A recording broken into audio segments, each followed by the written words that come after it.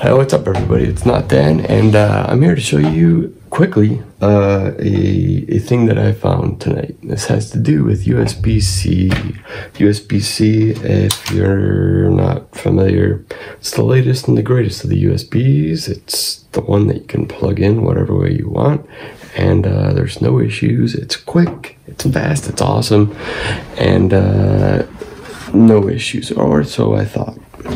So I actually picked up one of these bad boys recently. It's a SanDisk SSD external drive. It's USB-C, and if we plug it in real quick and do a speed test, you're gonna see that it's very very fast. So get that out of there. Alright, we got it connected. We're gonna hit start. Look at that. About 450 megabytes per second, which makes it very fast. Faster than the other USBs. I'm gonna stop the test. We're gonna eject.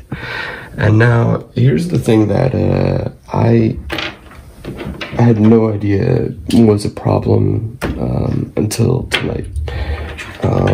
This is an adapter that adapts USB-C on a MacBook to USB 3.0, which is designated by the blue USB thingy, blue USB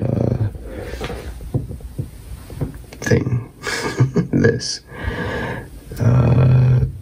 And so, connecting that up, we should expect pretty much no speed loss because, god damn it. Oh, I hate it. We should expect no speed loss because, oh shit, because it's around the same spec, right? So we won't get any speed loss, right? We can't possibly. How could we?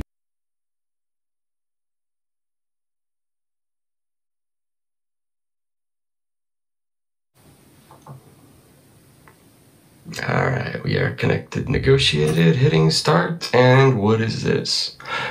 38 megabytes a second. Well, turns out, I'm not going to keep going on this test, I'm going to eject this. Turns out that the way you plug this in determines whether or not you're going to get the full speed. Connecting it the quote correct way.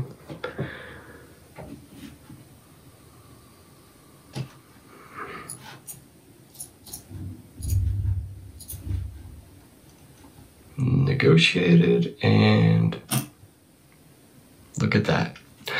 We're back up to 450 megabytes per second. I gotta tell you, this is a fucking maddening issue because you don't know that it's happening unless you're doing file transfers or things like that. And because it's already negotiating and the data channel's there, you drive yourself fucking crazy wondering what the problem is, especially if you're not familiar with the spec. And so hopefully this video has been helpful to you. Hopefully maybe it's solved one of your problems out there that you've been having this weird wacky issue and you don't know why. This could be why. So keep your eye out. There's always crazy stuff like this.